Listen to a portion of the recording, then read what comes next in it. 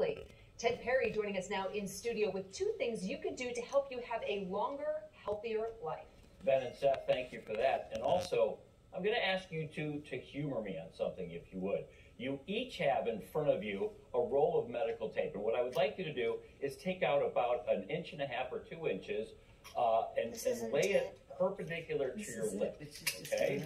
And just cover it up. Yep. Okay, what are we doing here? Just like that. Follow Stephanie's lead there, Ben. Okay, good. Just like that, okay? And I want you to keep it there. You got it there, Betty? All right. Now I want you to keep it there until my story is finished. And I'm going to tell you why I've asked them to do that on the other side of this piece. Inhale, belly lifts. Good.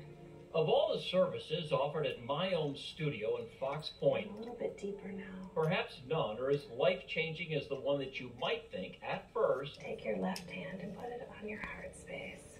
was the one not really needed. So as the breaths come in, maybe count to 2 or 3 or 4, and then let it out.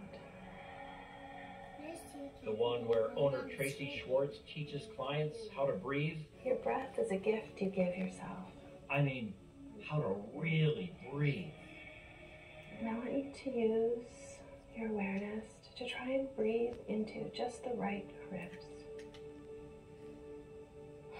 Right? Weird. Yeah.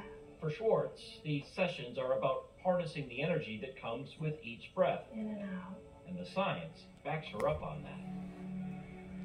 We get most of our energy from our breath. Journalist James Nestor spent the better part of a decade researching why he was having such breathing problems, and the result is a New York Times best-selling book that came out, ironically, just as the world was shutting down because of a respiratory virus. The one good thing, if there's a silver lining, is this pandemic has made people more acutely aware of their breathing and their breathing health.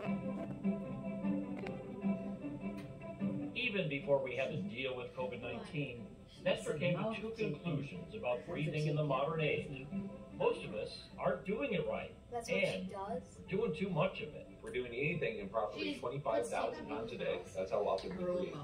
Our bodies are going to wear down. They're going to break down and not be able to function properly. So how would we manage to screw up a bodily function that we do 9 million times a year?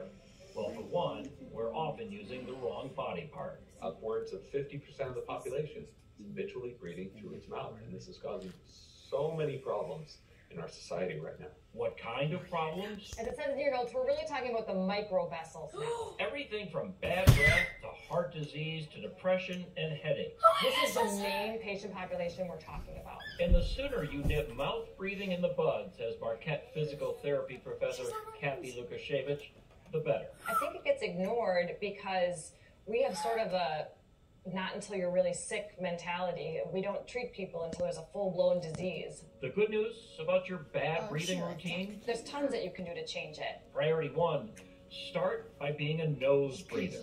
Here's why. When you're breathing through the nose, you're pressurizing air, you're heating it, you're moistening it. We give our air a chance to be humidified on the path into the lungs. So our lungs are, you want some humidity to that air, and dry air is harder on your lungs. You're conditioning it so that by the time that air gets to your lungs can much better absorb that oxygen. Also, the lining of our sinuses have a mucous membrane that helps trap dust and particles in the air. We get 20% more oxygen breathing through our noses than we do through our mouths.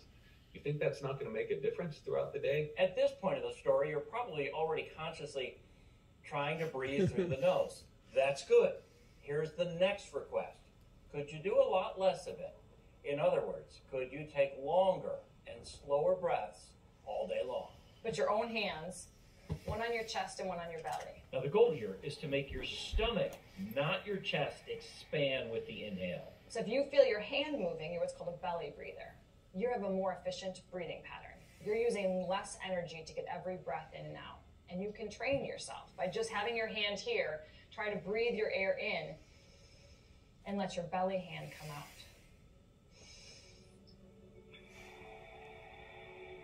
And the effects of breathing deeper and exhaling more slowly can be felt immediately and last a more healthy lifetime. People say take a breath when you need to relax, but it's actually the exhale that we want to focus on. Yeah. Good. Just do what all other mammals do in the animal kingdom. Just do what our ancestors did for millions of years, right? Close your mouth, breathe through your nose, breathe slowly, and just from doing that, you can get so many benefits. Yeah, let it out. That The was so client cool. you saw getting the breathing treatment, She didn't she say came out of the hi. room and said she was more invigorated and more I would've liked energized it than if she she's been said, in a long time "Hello to after any simply of learning how to my breathe more nieces, efficiently. nephews, The parents, results of cousins, better or breathing can be sisters felt that might be watching immediately. this. Okay, now back to you two. You've been good sports. You may take Ugh. them off now. I will let the record show they kept them on the whole time. And I didn't just do that so you wouldn't talk during my story. Yeah. I wanted you, and I guess you understand why, to force you breathe through the nose a little bit. Could you feel it? I feel like I'm going to live a short life because I feel like I've been breathing the wrong way. Well, not anymore. Yeah, right. And you'll fix that. And you were an elite figure skater. We talked about this. You use breathing techniques through the nose. You understand that getting 20% more oxygen with each breath comes in handy. Without a doubt. I mean, you have to slow down your breathing, and a lot of times it takes actually thinking about breathing in order to go ahead and do that. So putting the focus on something that normally is just happening without you thinking about it. Yeah.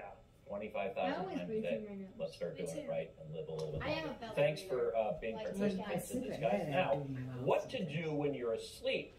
So Well, many When I snorers sleep at night, are actually just mouth breathers, and Nestor and I talked breathe about through how my he mouth makes sure because he usually breathes my through his nose nose gets all while stuffed. he's in a deep sleep. I don't It's a know why, method but I've it's been just trying. all stuffed It's up been in there. working wonders, and that is on our website, fox6now.com. Guys, Who knew? Something so simple as breathing. right? All right, Ted. Thank Thanks, you. Dad. Well, it has